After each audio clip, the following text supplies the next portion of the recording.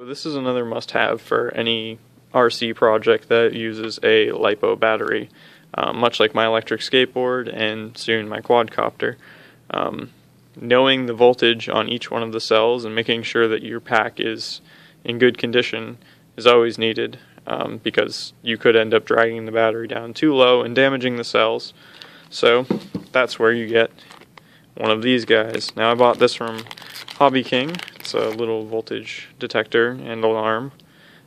What you do with this is take it and line it up with the negative on the balance plug here.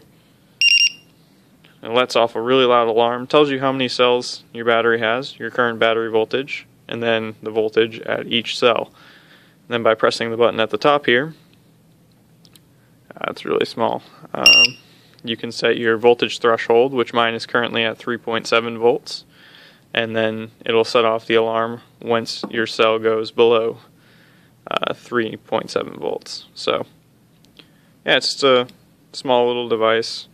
I'm going to have one mounted on my quadcopter, and then I'm going to put one of these on my board as well, just for security's sake. Yeah, if you guys have any questions, just ask in the comments section below. If not, thanks for watching.